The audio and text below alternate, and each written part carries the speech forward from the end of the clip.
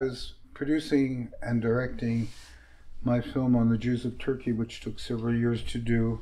It was shot in 16 millimeter film with an Eclair camera. I went to Budapest, Hungary, because I had seen some really fantastic films made in Hungary by different Hungarian cameramen, and two of them came to work with me in Turkey. One was Milos, somebody, I'm blanking on his name, or Zabo Gabor. Zabo Gabor is a very well-known filmmaker or cameraman, having made many feature films that are unbelievable if you get a chance to see them. So I went in Budapest, found him, hired him, and brought him to Turkey, and he worked with me almost one summer, staying over with us, and then went back to Hungary, and some unfortunate incident happened where we were all arrested while we were filming in a cemetery, and he was expelled from Turkey and couldn't come back for many years. I wasn't expelled, I was just whatever. It's a long story, we don't need to tell it here. But anyway, then I worked with another very excellent Hungarian cameraman who shot many feature-length films for important directors, and he brought with him his sound man.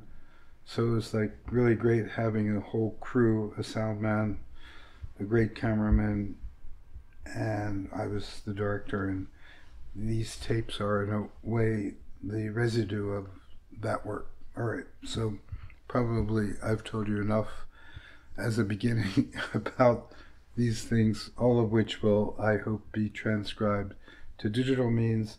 Then they can be shared with people in Turkey, with people anywhere, by just going to the digital library that should be online.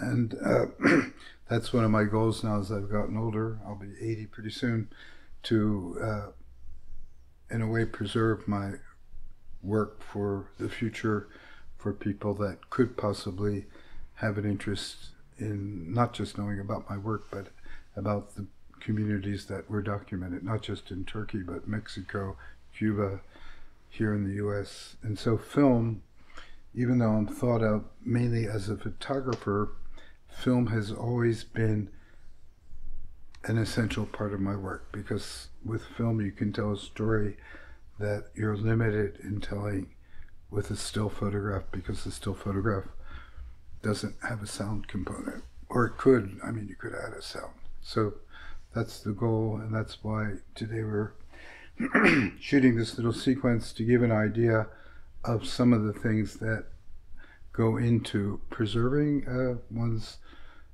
photographic and film legacy, and trying to ensure that it won't get more moldy going into the future, because I don't know, the way it is now with all these boxes having mold, possibly whoever is getting this collection should just put them in new boxes if they can find them, or plastic bags, whatever works. But once it's digitalized, then we know that it's preserved further, it can be transferred easily or accessed by any number of people. And I had the feeling you could spend a year just analyzing what's on these tapes. I mean, there's so much information there that, you know, I'm only one person, so I can only do so much. You know, it could be a graduate student's thesis, you know, taking 70 hours worth of tape, distilling it, figuring out whatever you want to figure out, and editing, looking for the photographs in some cases that match